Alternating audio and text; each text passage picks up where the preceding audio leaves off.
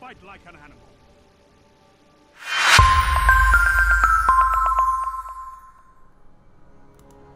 Hey guys, this is Smile4Death and welcome back to another Destiny 2 video where today I'm going to show you a EDZ token farm method. Now it's very simple. You open it and just like Destiny 1 you go outside the area and you come back in, but you have to be really fast. No stopping and killing enemies and so forth.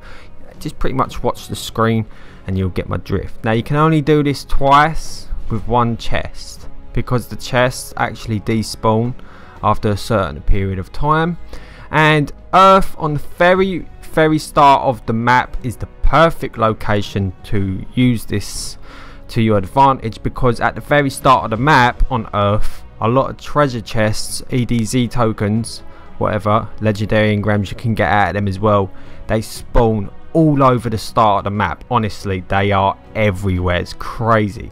So you can get 2 out of 1 chest, which is awesome.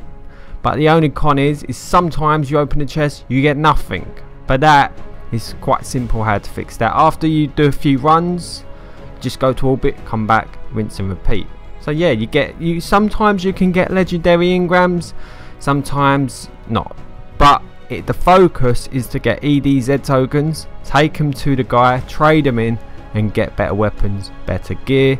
And for the ones that you don't need, you're going to get legendary marks from dismantling them, and pretty much materials you can trade into the gunsmith to also give you a lot of engrams. So it's all about power leveling and getting better gear, and this is a really good method. I know yesterday I posted a video on Nessus where you go in and out of teleports. This is pretty much the same really. The only difference is you might have to go to orbit after like 10-15 minutes or something, but that's not bad because sometimes you can actually get like 3 tokens, 4 tokens. I got 4 tokens in one box once. I was like, what? No way. So yeah, okay, step 1 Earth, step 2 the very start of the map. Treasure chests are everywhere, and I would strongly suggest buying one of those buffs that give you 4 hours worth of loot. Basically if you're near loot it will show up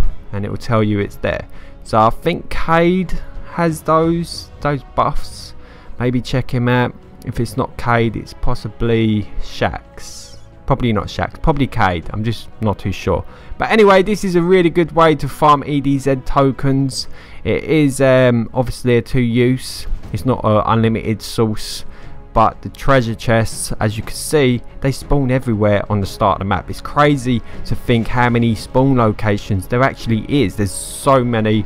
It's very good for what we want to use it for. So yeah, get the tokens, trade them in, get better weapons and armor, and if you don't need it, dismantle it, get legendary shards and materials to trade into the gunsmith and get engrams off him and so forth, and you just rinse and repeat, spend a few hours doing it, and Bob's your uncle. Drop a like, subscribe, and if you feel like it, drop a donation, as I do have 3 kids and I have bills to pay for and I'm not earning anything off YouTube, literally.